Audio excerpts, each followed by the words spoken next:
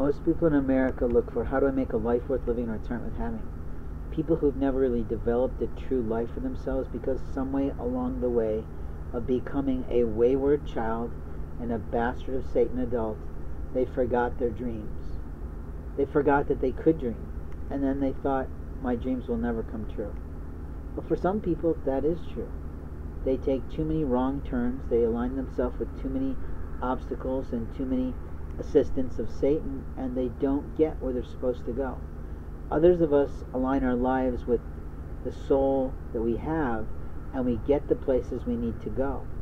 And we deliver to ourselves the happiest, peaceful, and productive and performing life that we can in our pursuit of prosperity in America.